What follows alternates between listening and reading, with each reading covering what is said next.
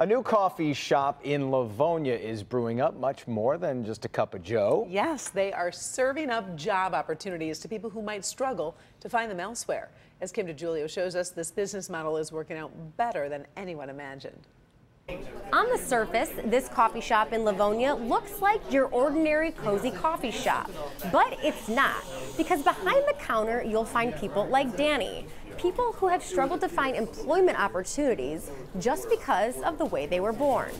Would you like a medium or large? To a large. Okay.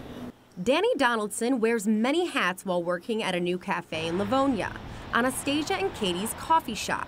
I'm actually learning to do the cash register right now.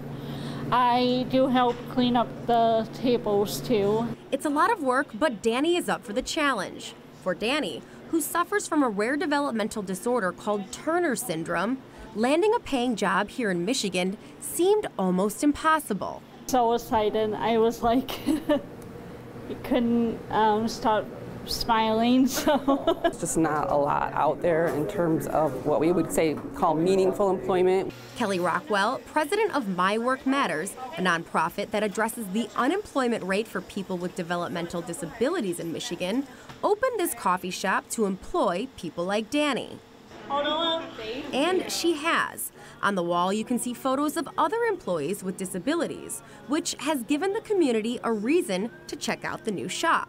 Saw the advertisement about the people that they employ here and said, well, coffee shop, new coffee shop, that's fine with me. in a way, I get to meet people with different disabilities also. These are very dedicated, enthusiastic employees that we have here. They're very dependable, very loyal. Good job, Danny. In Livonia, I'm Kim DeJulio, Local 4. Love the concept. I want to go.